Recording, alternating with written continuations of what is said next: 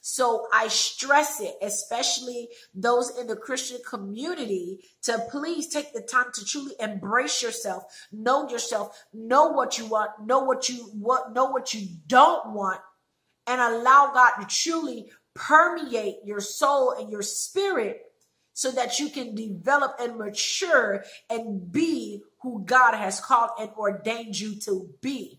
Because when you get into a relationship with somebody, first of all, there should be purpose. Now, one of the mistakes that I have done, and I'm going to be woman enough to say it, is that I silence the voice of God to appease my flesh. And what I mean by that is that I did hear God saying, wait a minute, slow it down. But because of fear and a fear of being alone, I said, you know what, let me just go ahead and do this thing. So that caused me to go ahead of God. Now, for women, and I'm going to touch my women a little bit, I love you dearly. But sister girl, if you truly are not ready to submit, if you truly are not ready to allow the man to lead, if you truly are not ready to cater, listen to what I'm saying now. If you are not ready to reverence your spouse, your soon-to-be husband or husband, then I'm going to need you to get it together before you say I do. Because let me tell you something, you can have the most beautiful hydrangeas, the most beautiful flower arrangement. Your dress can be off the chain. Your bridesmaids are with you, and your decorations from the altar to the reception is lit. But at the end of the day, that is for one night.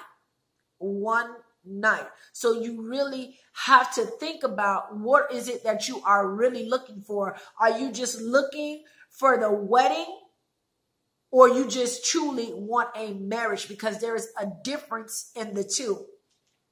And one of the things when it comes to marriage, I don't care what nobody tell me, submission is not a form of dictatorship. No. So as women, we need to get that out our head. Just because we are to submit to our husband as the head, it doesn't mean that it is a dictatorship. No, it's just reverence, because we have to submit one to another, because it's two becoming one. And so listen, it's not a form of dictatorship. But if you're not sound, if you're not ready, or if you feel like you have to be honest with yourself as far as, am I ready to submit? Am I ready to cater? Am I ready to go through thick and thin? Am I truly ready? Because for better or for worse, and these are the vows. And the reason I do want to stress this is because I do not want you to make the same mistake that I have made. You do not want to go ahead of God. This is why I'm really stressing that in your singleness, you truly take the time to develop your relationship with God, cultivate a profound relationship with God. Know him for yourself. Speak to him and allow him to minister to you. And for my fellas, men of God, and I'm talking to saved or unsaved, if you are going to take a woman to be your wife, be ready to provide. Because the word of God says, the man leaves his mother and his father and cleaves to his wife. And just as women are told on a daily basis to know your worth, I need men to understand their worth as well. So in your singleness, take the time to know your worth. Because you are not a nigga, you are not a vagabond. You are not any of those, because you are a king. You were called to rule and you were called to reign. So I encourage you to take the time to allow God to permeate your soul and your spirit, and know your identity, know your purpose, know your vision, know your work. Be in your work before you say I do. Because the one thing you do not want to do as a man is to take this woman, somebody's daughter, somebody's sister, somebody's auntie, and take her and not provide for her. Yes, you will go through thick and thin. Yes, you will go through some seasons of lack, and yes, you will go through some seasons of overflow. But you do not want to take her and you go nowhere. It's as if the complete relationship is in the wilderness. And the problem that we have in today's society, we are allowing our emotions and our body and our heat to make decisions for us. And we're not being led by the Holy Spirit, and we are not being in spirit and in truth. And we're silencing the voice of God for the sake of your fleshly desires. And what happens is we don't take our time to establish a friendship with that individual. We don't take the time to understand that individual. We don't take the time to know their strengths and their weakness for that individual. We don't take the time to say, hey, are you truly going to have my back through thick and thin? Are you really going to go? Are you really going to be there for me for better or for worse? Because what happens when my pockets hit $0? Are you going to bucket on me? Hello, somebody. You got to take your time. Like, are you dating with purpose? Are you with me for purpose? Can we come together and put our plans together and really elevate in life? Because we're not taking our time. It's boom, you this, boom, you're my husband, boom, you're my wife, boom, we get married, boom, then you divorce. Because why? There was no type of foundation. Man of God, woman of God, saved or unsaved. This is what's going on in the world.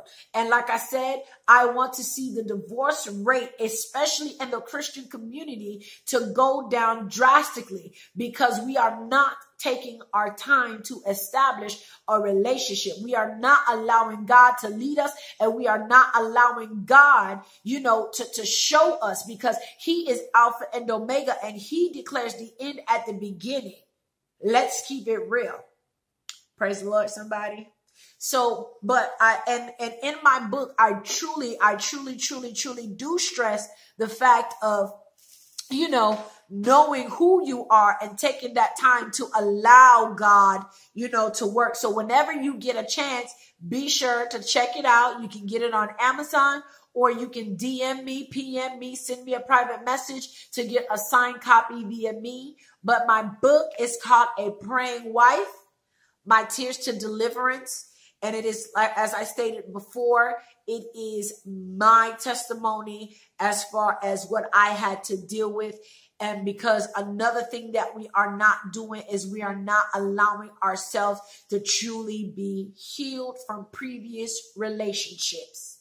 We are not doing this. We're not. We get out of one relationship and then we jump into another one. But there's still a soul tie. There's still a connection. That person is still dwelling in your heart. You're still carrying that anger. You're still carrying that hurt. And then you get into another relationship with somebody else, and not allowing yourself to heal completely. And then you're trying to figure out, why is this relationship rocky? Because you're too busy looking at what the past person did and looking to see if they did it. And then you're so tense and you're so focused that you don't understand the pressure that you are putting on that individual. Another reason why we're not having successful relationship is because every individual have this fantasy, man or woman, in their mind that that when somebody do come into your life, that this fantasy person is so high up there that automatically when somebody is interested in you, they do not meet the standards, or they're nowhere near it because of this fantasy person in your mind. But you have to understand that no matter, I don't care how much money you got in the bank. I don't care how anointed you are. I don't care how sanctified you are. Let's keep it real now, people. Let's keep it real. At the end of the day, everybody comes with a baggage. And at the end of the day, when you take your time to get to know that person, then you can decide, am I able to deal with the baggage that you are coming with or not? But we jump in head first, and then when we see the baggages, then we want to back up and be like, hold up, slow up, wait a minute. I wasn't ready for this. But whose fault is that? You jumped head first. You didn't look, you didn't discern. You allowed your flesh to speak. So I encourage you, and I don't know how many times I'm going to say this, but I truly encourage you to truly take the time to know who you are. Take the time to truly allow yourself to heal emotionally, heal mentally, heal spiritually, even heal financially.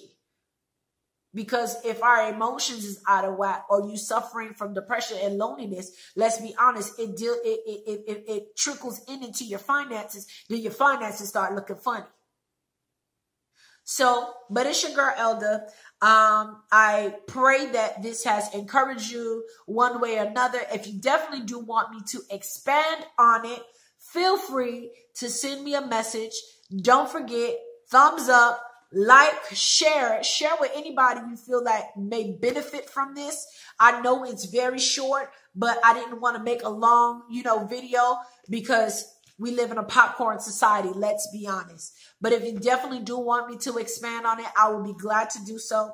And if you do have any questions, you can check out my email below, and I'll be glad to do a Q&A.